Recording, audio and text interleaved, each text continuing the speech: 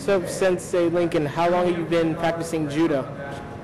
Today, or my entire Your entire life? My entire lifespan since 1968. 1968. What got you interested in taking Judo?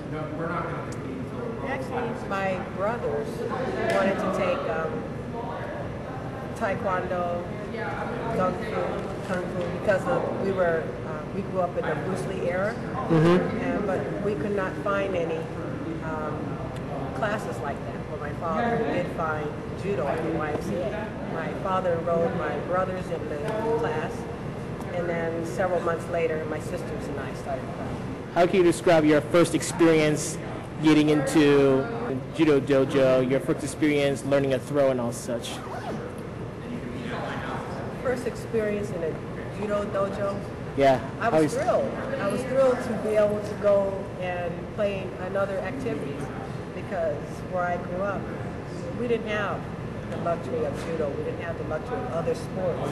To go somewhere, to leave my home and go to the YMCA, it was amazing just to be in a YMCA, and then to play and go into a dojo.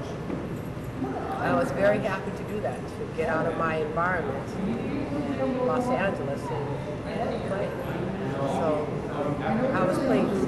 What got you interested into becoming a sensei and teaching other younger people Judo? It's a part of giving back. If I did not play Judo, or did not learn Judo, or did not travel in Judo, I'm not sure if I would be alive today. Oh.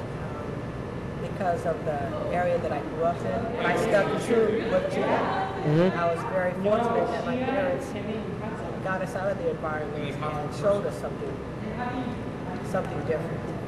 And so then that gave us choices. So my choice was, instead of running around in groups, undesirable groups, or doing undesirable things, we ran off to Judo. So Judo was a safe home.